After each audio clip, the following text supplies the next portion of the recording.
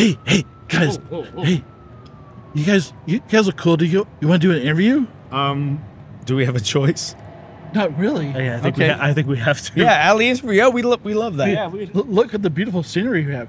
Yeah, so I'm at GenCon, and I'm with the AARPGs, and this is a silver alert. You guys are part of that. Isn't that amazing? That's the best.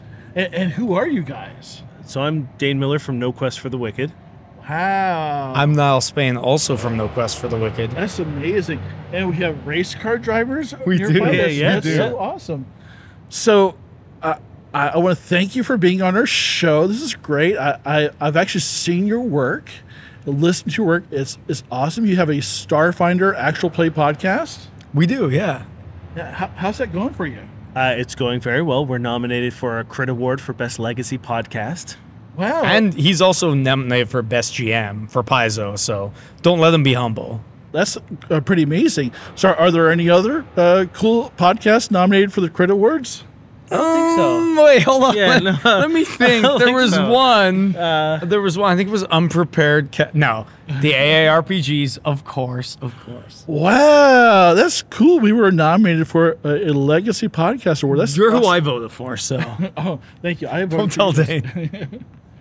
But so that's amazing. You guys, how many episodes have you done so far of this? I believe we're ending on 69. 60. Nice. That's great. So what's the reception been like? What's it feel like to actually finish after 69 episodes? It's really intense, honestly. We have like wonderful listeners. We have a Discord where like people are really, really cool and like sends messages per episode, and like it's nice to come off an episode that you felt so much of and then see that people kind of give that same emotion back. It's been really intense, honestly. Like I'm excited for what's coming, but like I still can't really believe we're ending. That's crazy.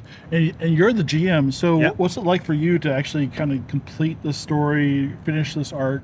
Yeah, it's almost like, I mean, I think you said it at one point in time. It's like it's almost kind of like breaking up, right? Yeah. Like there's like an emotional weight to it where it's like, you know, you've run your course, you've done what you need to do, and it's like it's not a bad breakup, it's not a messy breakup, but there is still like a sadness, there's still of that heartbreak. Yeah, of like, there's still a sadness of like saying goodbye to these characters, saying goodbye to this world, and saying goodbye to this story. It's a bittersweet moment of watching a lot of hard work and a lot of perseverance come through, and the payoff for it. It's bittersweet. It's really, really lovely. So do you have anything big in store planned for after this arc has run its course?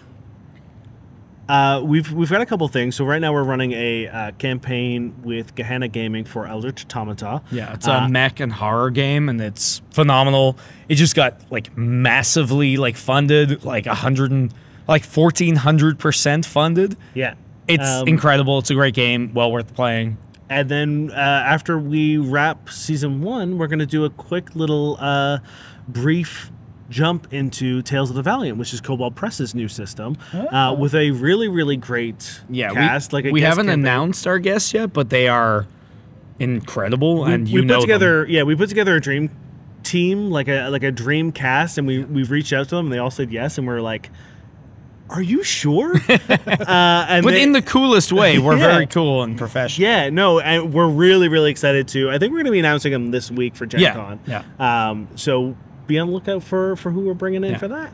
And then It's not us. I'll let you know right now. Just like cross us off your list. you canceled? Sorry, I'm washing my hair that week. But so Tales of the Valiant, that's based on the 5e OGL. Yes, Yeah. it's based on their. I think it's a Black Flag. Yeah, so Black Flag Gaming is their response to the OGL like controversy. And when we heard about it being promised and like Tales of Valiant, the thing I loved is that they said it was like the most finished new game you're ever gonna read. And then when I read the rules, I was like, yeah, they weren't lying. Yeah. It feels very put together because they've been doing this for so long. They know what players want, and it's like as a player, That was Vin Diesel. that was Vin Diesel, fucking celebrities in the back here. As a player, it feels good. Like you're looking at the character options, you're like, thank you. Like they're all gifts, and I'm really excited to see what it's gonna do. You know what I mean? Yeah. So I think it'll go well. I know it'll go well. I love the system. Yeah. That's great. So, and I heard that someone else might be taking over the GM reins for a little tiny bit. Is this something you can talk about, or? Yeah, I guess we haven't really like confirmed yet, but yeah, I'm gonna be GMing a little campaign after that. Probably starting October, and I'm very excited. It's fucking big fucking shoes to fill. Thanks, Dain, but I do my best. My shoes are bigger, but yeah, okay. Yeah, no, we can't have you come on. You can't. I'll fucking die. But anyway, something we haven't dove into are the live games. You've been doing live games in front of like real, actual people Yeah. in person. What's that like? I love it. So Yeah, it's a unique experience. It's fun to. There's something special about like sharing stories with people, and that's a gift that we all get to do when we do like actual play podcasts. You get to share a podcast with an audience and people and yourself and your friends. But there's like that immediate reaction of like getting feedback from the audience. yeah, when you hit that nat 20 or the nat 1 and like people lose it. When something crazy happens and like, or we did a live show recently enough where the audience had a hand in it, and instead of using that hand to help us, used it to make things harder for us, which was honestly delightful. That sounds super fun. I would totally do that in a heartbeat. Do you have any live shows coming up scheduled? We may have one, but I guess it's not confirmed, so we can't announce it yet. Yes. But the last few were like PAX Unplugged, Fan Expo, Comic Con, so hopefully some more repeats. We'll see. Fingers crossed. Yeah. Yeah. So Dain, you do not only do the GM, you also do a lot of the editing. So how's that experience? Like, what kind of do you have you? Is this something you're made for? Is this something you dread? What's your experience like? It's a little bit of both. Like it's nice to be able to. We have another podcast which we had given away to an editor for a while, and that was a very. It wasn't a tough process. It was someone where I was like, yeah, you could do that. But No Quest because it's so narrative and because it's so emotional. It's hard to give like that part of my baby away. I think it would take a very, very talented editor and a lot of money for me to want to pay someone to edit it Or be able to. Yeah. So it's tough. It's a lot of work, especially when we do we're running 2 campaigns simultaneously. We're doing weekly. It's a lot of work. I spend most of my time editing the show and making sure that it sounds good and making sure that it's something that we're proud of and confident with. But it's worth it when you get like we mentioned, like when we get those messages off the Discord and from our audience who say Or we that like win best production in Canada. yes, we also won a Canadian Podcast Award for best production for the show. So those are things that like really justify the work that we put into it. I mean, I know, like, so I know if you've got like a 2-hour recording, there's a lot of hours that goes into listening back to it and going through edit. So how many hours do you think you spend on an episode? I would say anywhere between like 6 and 10, depending on what the content of the episode is. If it's a combat episode, if it's a combat heavy episode, there's a lot more editing. There's a lot more like removing dice rolls, removing rule checks, removing math. A lot of people. One of my favorite comments is someone was like, "Damn, you guys do math real quick." I was like, Don't you dare! No idea. No.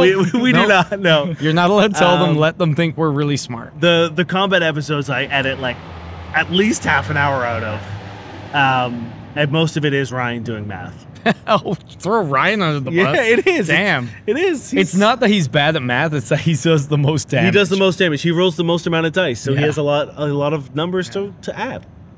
So besides Starfinder and Eldritch Automata, that's hard to say, especially after we did a whole video about it. Yeah, we We had to reach literally- out to the creators and be like, how do we say it do we say properly? it? What other types of systems are you interested in doing on your show? Not just in private life, but on your show. I think the one we've like we know we want to do, and we're waiting on it to be like officially released, is Stewpot. So Stewpot is a cozy fantasy game about retiring your adventurers into like village life or like city life or however you want to spin it. Like basically like setting up a B&B or a tavern or whatever. We played it before in the playtest, and it is one of my favorite things we've ever done. So we really want to like hit it when it comes out properly. I kickstarted it a while ago. It's coming out. It's an amazing game. I'm so excited. So that's coming up.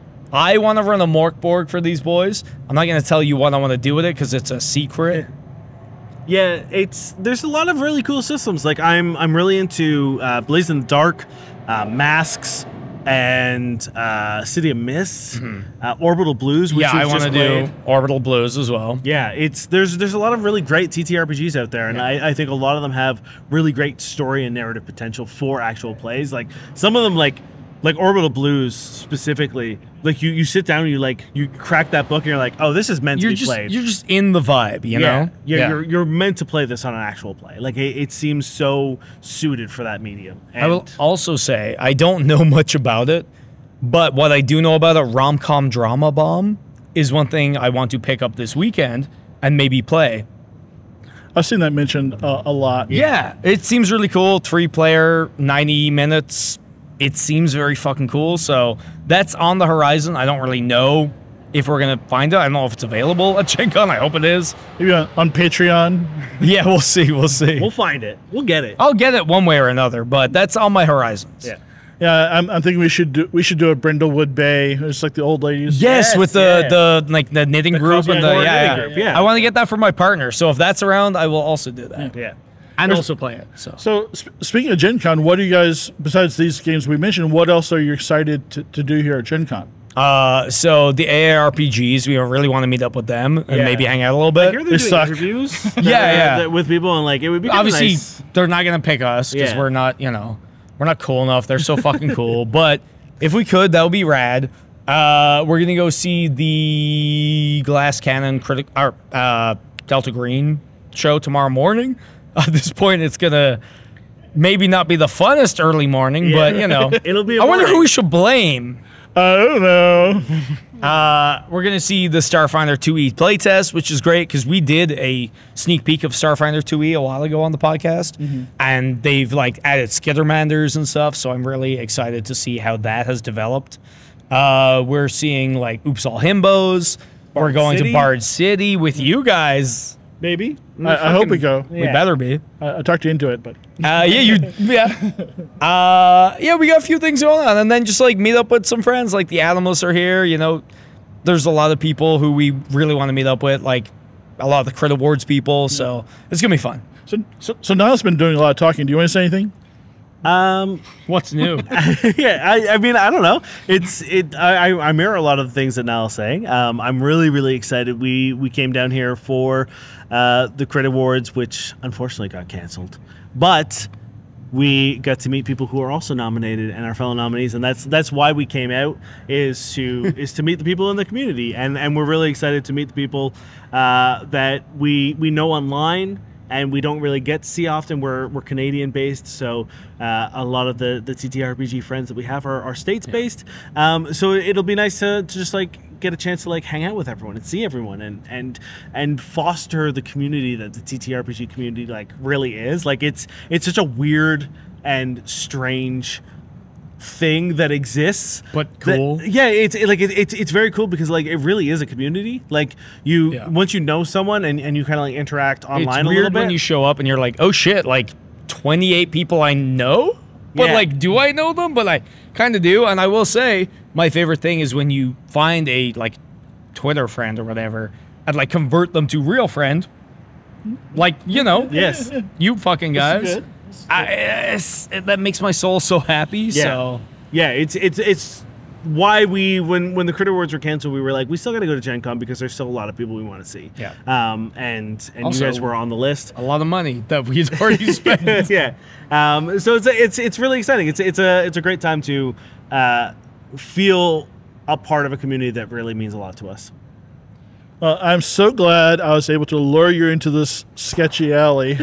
How did you find this? What was where? How did you know we would be here? I sent you a link and you clicked on it, and that let me put this tracking token on your phone. So yeah. So I don't get a free membership to your Patreon? No. Fuck. And no reach arounds or anything. Then what are we doing in an alley? This sucks. This is the worst alley I've ever gone down. I think it's the only alley I've ever gone down that I didn't get a reach around. Well, Indianapolis is for first, so this is a first for you. I'm glad I was able to share that, and yeah, let's all leave him here in the alley. No, it's now he's doing the interpretive dance, which is awesome. Oh, I was like, I'm gonna keep walking till I hear them stop talking. It's like, shit, they're still talking. We're still talking, but I think we're gonna wrap up now. But thanks for watching a Silver Alert. This has been the craziest idea. But I love these guys. These are super. Hey, well, that's my butt. Thanks everybody, and I'm gonna edit the fuck out of this, and who knows what's gonna be. Yeah, why would you edit this? All right, thanks everybody.